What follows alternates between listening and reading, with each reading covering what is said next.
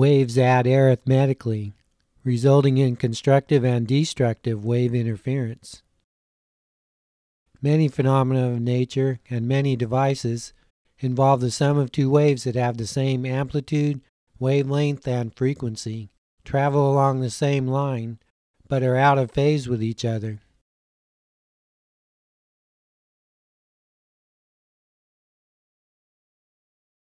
The red wave above is the sum of the blue and green waves below. When the green wave is shifted to the left, the red sum increases. If the green wave is shifted to the right by half a wavelength, then the red sum shrinks to zero, as the two waves are everywhere 180 degrees out of phase, and their sum will be zero everywhere. This is said to be fully destructive interference between the two waves.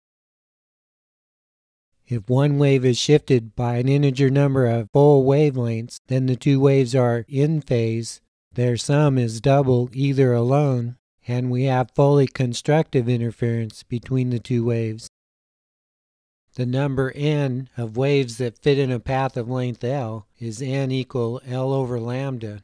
For example, if L equal 3.3 meters and lambda equal 1/2 meters, then n equal 3.3 over 1/2 equals 6.6 wavelengths.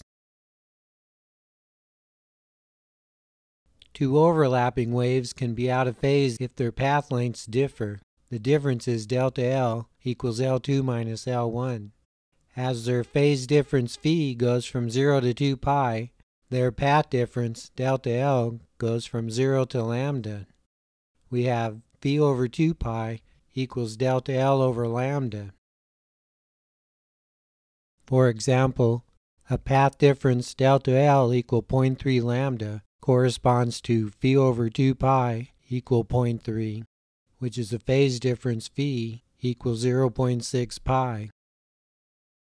Using m as an integer 0, 1, 2, 3, when the path difference between two overlapping waves is an integer number of wavelengths, then the sum is high, loud, bright, or a maximum, depending on whether we're adding water waves, sound waves, light waves, or some other waves. When the path difference is an integer number of half wavelengths, then the two waves add up to a low, quiet, dim, or a minimum.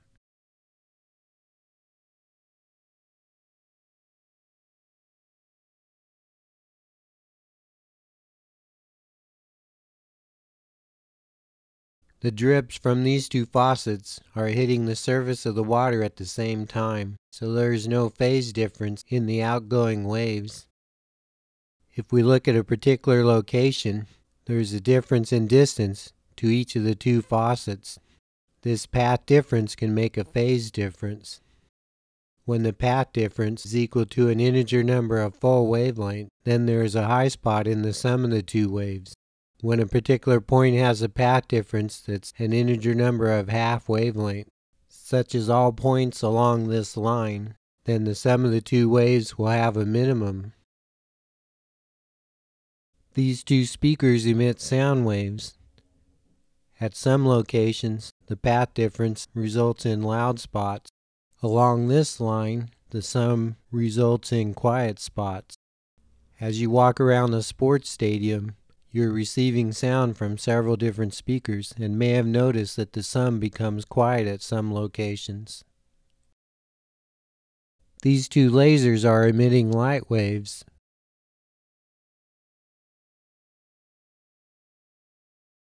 If we place a viewing screen on the right, then we can see bright regions and dim regions.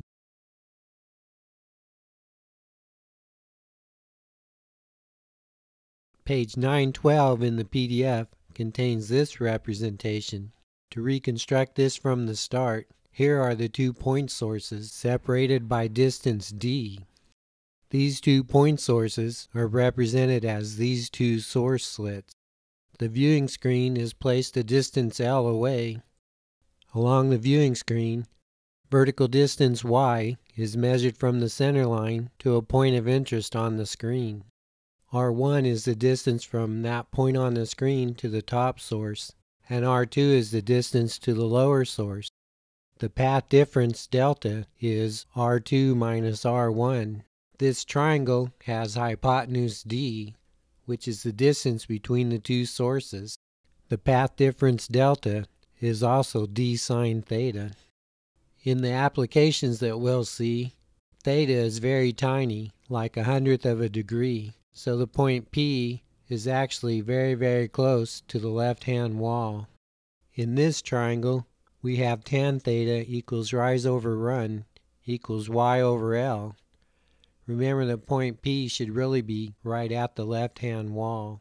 When our tiny angles are measured in radians, we can replace tan theta with sine theta or theta, and this means that our path difference, d sine theta, can be written as d times y over L. We subscript y with a letter m to indicate the order number. The center of the screen is equidistant from both sources, and so will have a maximum.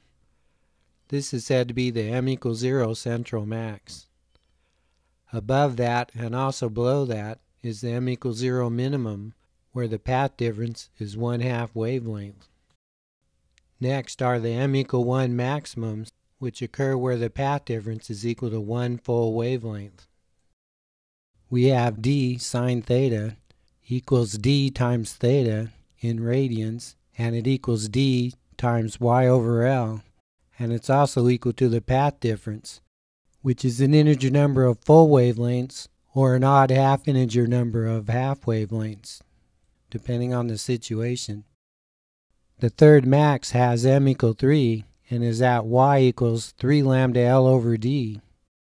The fifth minimum has m equal 5 and is at theta 5 equal 5 plus a half lambda L over d. Adjacent maxima or minima are equally spaced by a distance equal to twice the distance to the 0th minimum. The width of the central maximum is twice the distance to the 0th minimum.